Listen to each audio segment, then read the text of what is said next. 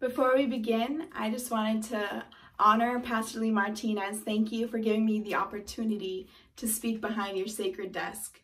I appreciate you and I look forward to sharing this message. Now, this message is called Sharing Through Serving. Our subject is sharing the gospel through not only our words, but our actions. So sharing through serving others. In order to share the gospel, we have to speak and share it to please God and not man. When we are trying to speak into other people and we are trying to share our faith and our testimony and evangelize to others, we have to do so in a way that we're pleasing God and not man. We're not telling them what they want to hear so that we win their favor. We're truly coming from a place of truth in order to do so. Something that will be true and pleasing to God. We have to be with the fear of the Lord. Have purity. Have purity of our intention and speak plainly. We cannot speak in riddles or speak these complex thoughts and ideas and in turn actually hurt the gospel, because the gospel of Christ is very simple. We sometimes tend to make things more complicated than they need to be. So we have to be aware of what we're doing and really focus on making sure that we're speaking very clearly, plainly, and that they're understanding. Sometimes when we speak, we have the problem of running into miscommunication where we will think it came out one way, but they received it a different way. So we have to keep that perception in mind. Always clarifying with questions, always giving them the opportunity to have questions. Nurture, have compassion, and genuinely care for those you're serving.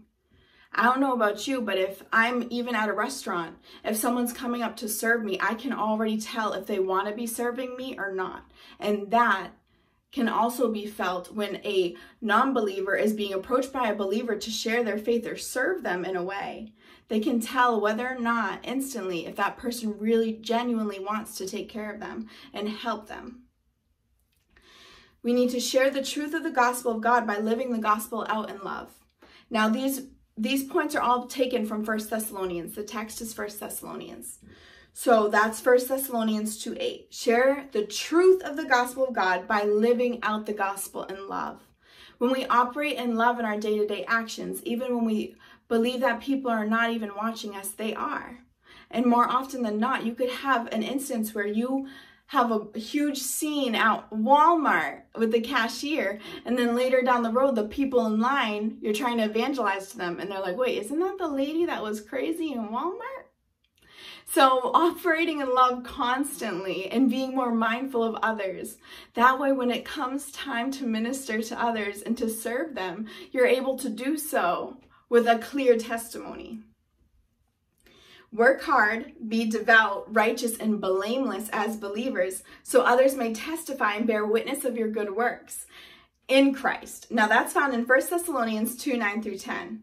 So we want to be blameless. We want people to be able to have testimony of our actions towards them, of our love towards them, and the way that we were actually serving them in Christ. If we're serving in Christ, but we're doing it out of a dark place, in a hurt place, rather than a place of love, then that testimony is going to be a corrupted testimony. Encourage, comfort, and be a living example of how to walk worthy of God. Like I mentioned earlier, now this is found in 1 Thessalonians 11-12. As I mentioned earlier, when we're living our daily lives, it will speak louder than any words. We can say that we love someone, but if the second they turn their backs, we're trying to trip them, that's a problem. That's not something we would normally do to people we genuinely love.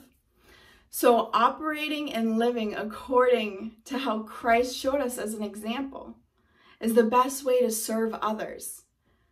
He showed us that as we serve others, that's the true greatness in the kingdom of God, is our ability to serve, to stay humble, to stay meek, and be able to submit our will to others. So I pray that these points edified you and will help encourage you in your walk, that you will be able to share the gospel not only with your words, but with your actions in your daily life. God bless you.